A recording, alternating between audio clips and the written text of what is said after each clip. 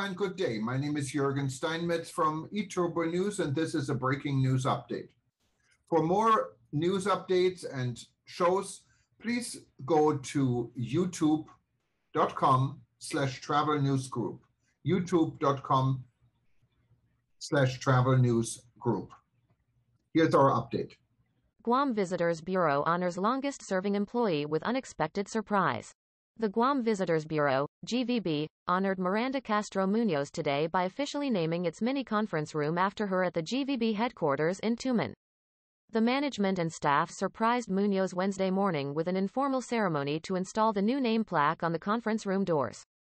This year marked Munoz's 30th anniversary at GVB. Her career in tourism began on June 17, 1991, when she was hired as an administrative clerk for the Bureau. She progressed through the years as a research secretary and is currently an administrative assistant in the Destination Development Department. Miranda has dedicated a majority of her life serving our people in the tourism industry. She lives and breathes GVB's mission and the Hafa Adai spirit. Naming our mini-conference room after her is a fitting tribute to a passionate woman that won't take no for an answer.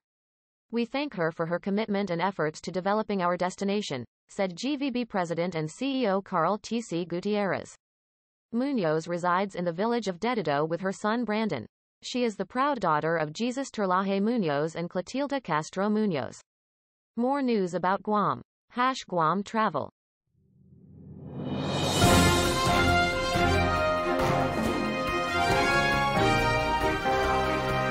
Thank you for listening to our news update. There's more on youtube.com/travel news group, or you can read us, of course, in going to our news portal at eTurboNews.com or travelnews.online.